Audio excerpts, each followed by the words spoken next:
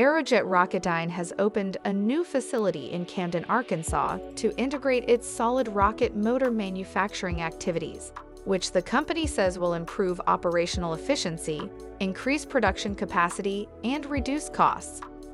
The new 51,000 square foot building consolidates the company's multiple manufacturing activities under one roof and adds advanced equipment, including modern tool-up bays, dedicated propellant casting, and oven areas, with upgraded X-ray systems. Aerojet says that the facility will reduce transport needs during the manufacturing process by more than 90%. Eileen P. Aerojet Rocketdyne president and CEO commented, "We are building upon our proud legacy of providing reliable propulsion by investing and expanding to support future military readiness.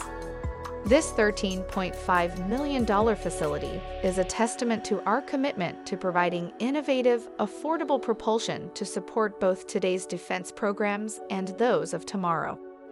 The facility is the latest construction in the company's expansion in southern Arkansas, where the Aerojet Rocketdyne team has developed and produced critical defense products for more than 40 years.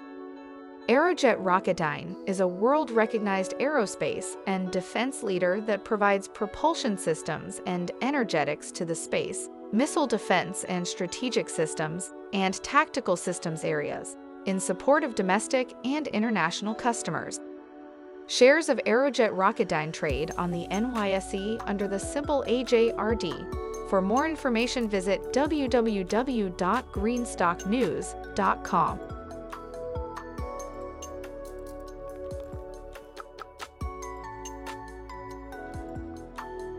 Thanks for watching Greenstock News. If you liked the video, please hit the like button.